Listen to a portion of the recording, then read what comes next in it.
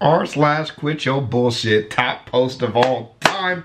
Thing's a little crooked back there. Actually, I'll fix it because I already know somebody back there gonna be just looking at that the whole time. And then, okay, instead of focusing on my beautiful face and luscious locks, it's your boy Chavez here out in Vegas during the summertime, and I'm enjoying every moment of it. Finally getting back to running every morning. Oh, in the heat. Oh, you can't stop it out here. It feels great. So here we go. Fresh. Quit your bullshit. Top post on Reddit. Let's do it. Here we go. God damn, this has been a long ass build up, but we're here. I have something in my eye and it's making it very difficult to watch this video. So I've already seen like 10 seconds of it, but I'm starting over. Kind reminder. The X chromosome contains 1,098 genes. The Y chromosome has only 78 genes. The X chromosome is over 5 times larger than the Y. Sipping my smart juice. It's science. Female are superior. Ah, is that how it works? Hence hundreds of years of chauvinism to try to suppress her. Ah, good night. This nigga said good night. That's the whole, these points I've made are the only ones that matter. Onions have more DNA than humans. And amoebas have 200 times the size of the genomes that humans do. So, good night. I guess. Yeah. My dog's pillow fell to the roof a couple days ago. It has a new owner now. According to your Twitter feed, you must have around 10 dogs, 20 cats, 1.5 horses, 3 rabbits, 2 girlfriends, and 3 wives. India lost a $3 billion submarine because someone forgot to close the hatch. Alright, time to debunk the fake news. Get him! 1. The submarine doesn't have any hatch. And 2. It's perfectly fine, and even conducted a deterrence patrol last year. You've got to be kidding me. Wow. But that's how Reddit works. Nobody bothers to verify any facts. Verifying facts is one of my favorite things to do on the, as you've seen when in a video and I just randomly start Googling things or talk about Googling things later. It's great. Honestly, that's not really exclusive to Reddit. I think a lot of places, a lot of forums across the internet have similar problems of people not really verifying any information. All of us are guilty of it at some point. But this post, which was entirely fabricated in an event that never happened. Is that not The Onion? Does that mean it's The Onion? So are we getting r/whooshed here?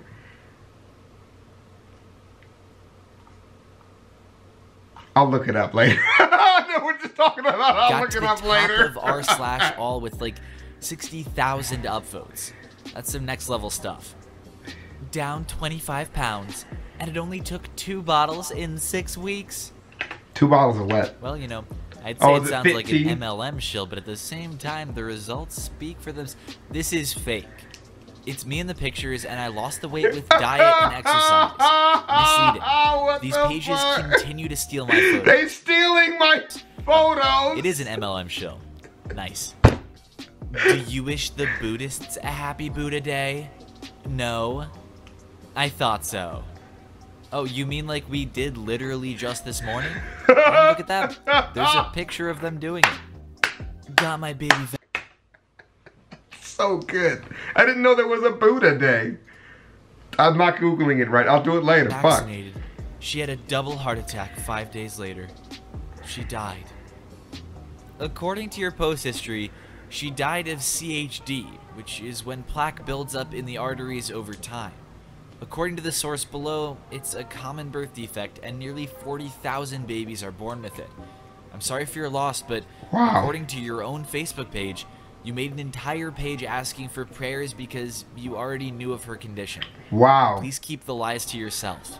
Damn, that's fucked up. Damn, damn, damn. This woman is willing to go so low as to literally use her dead baby as a made-up talking point to push some anti-vax agenda. And why? I don't even understand then, like, if you're not really affected by it, why do people lie to be affected? Like, I just think people don't have enough shit to do every day, for real. Because, like, this shit, I've seen this shit happen so often where people will make up, like, themselves in an injury in a case, and then argue about it for no reason. Stop. I am a fighter that doesn't hurt a soul. You punched my daughter's friend in the face when you thought she was videoing you. Wow. Oh, would you look at the clock? Looks like it's time for Called Out, a new segment in which I have to quit someone's BS for them. You might have thought this post looked familiar because, well, you've probably seen it already. Not only had I seen it and could recognize it as a repost, I have the receipts. Here's a quick screenshot from a video I published on November 28th, 2018, timestamp 548. This could be a call out to the subreddit because the post in question received 1.8 thousand upvotes over the last 20 days, even though it's been around for at least half a year in that exact form. But instead, I'm going to call out the user. Around the same time, he posted this image in r/quitYourBS, which was first posted there on October 30th of 2018. And he managed to get 13.7 thousand upvotes from that repost. Which do nothing for you at all, other than satisfy your own vanity. Maybe not the right word there. Moving on. Ironically enough, from a guy who managed to farm so much karma from these obvious reposts, moving on. Here's him calling someone out literally a day ago in r/shower thoughts for, you guessed it, a repost. Stealing a repost. Nice going there, bud. Yeah. Well, he would know because he is the one doing the reposting. When a woman says 5 minutes, think like 5 minutes left in the fourth quarter and both teams have all their timeouts. Could have just retweeted me, bro. Oh, look at that. He said the exact same thing, but, I don't know, probably a couple of weeks earlier. Unfortunately, the original poster had around 1,000 likes and 147 retweets, and the guy who just wholesale stole his tweet got 341,000 likes and 85,000 retweets. Also, this is all a moot point. Sex is for marriage. Bitch. So we wouldn't have these issues if it wasn't for not listening to God. Bitch! Wait, I'm sorry. Didn't you have a kid out of wedlock? Your head is so far up your own ass, it's literally breathtaking. Why are you talking then? Stop talking! Oh, a little murder by word sneaking in there. You'll love to see it. Ran into a guy at Disney World. Both of us simultaneously. Oh, sorry. Pause and look at each other. Illinois? Nebraska. He high-fives me. Midwestern things. I mean, that stuff does happen, though. Like, when from Nevada, and when somebody says Nevada, me and somebody else go Nevada at the same time. It happens, though. I honestly believe this could have happened. Like, it seems wildly plausible to me. But at the same time, the only thing more Midwestern than cheese, potato salad with way too much mayonnaise, and basically being Canadian is thinking the phrase, oh, sorry, is in any way exclusive to the Midwest. Sincerely, a northerner who both says and hears that phrase regularly. Okay. How my dog got I didn't know it was that serious. I'm from the West Coast. Kinda. Not really the coast. I'm from the desert. The West Desert doesn't sound good, so I don't say that. Anal prolapse. Nope. Not touching that one. Thank you. What the hell? The hotel I just stayed at in Hawaii didn't card me at the bar, and I somehow managed to get extremely wine drunk, FaceTime a ton of subscribers, then I blacked out and I just woke up in Colorado, and I simply have no idea how I got on my flight?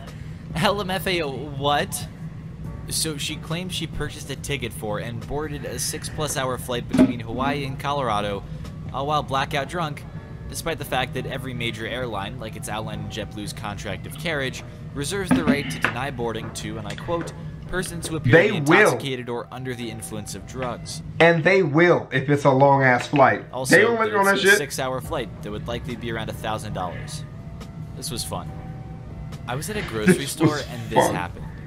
True story. Well, if they say true story, it has to be. That's how you know. A 6-year-old boy. Mom, can I have that doll? No. Boys only play with action figures. We don't want you to be gay. Some gay passing by. Some gay passing by? What the fuck? What the fuck is wrong with you? Girl, I turned out great. What are you on about?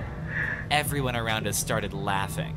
Why? What kind of an expression is that? Some gay passing by, bro. Good lord.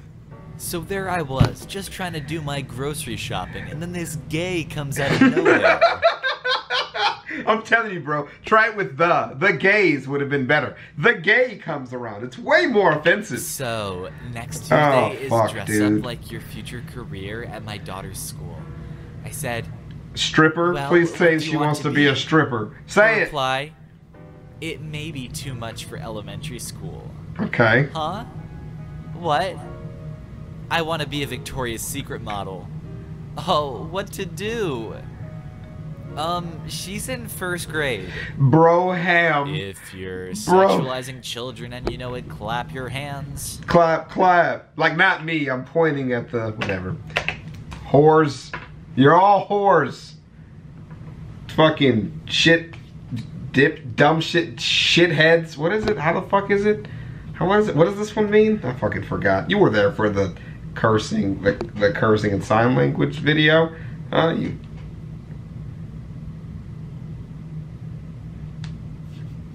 Am I doing this right? Whore? Named at Starbucks as Am I doing it? The Lord be with you. When the barista shouted my name, half of the customers yelled, and also with you. Absolutely not. They absolutely did not do that. And the other half shouted, and with your spirit. They absolutely did not do that. And it was a right ecumenical mess. Try it. Don't fucking try that. Do not try that. And when I did go to church with my family, and y'all know why I stopped, I told you. When they did do that at my church, they changed that shit up every other week any goddamn ways. There'd be no way they would know what to say.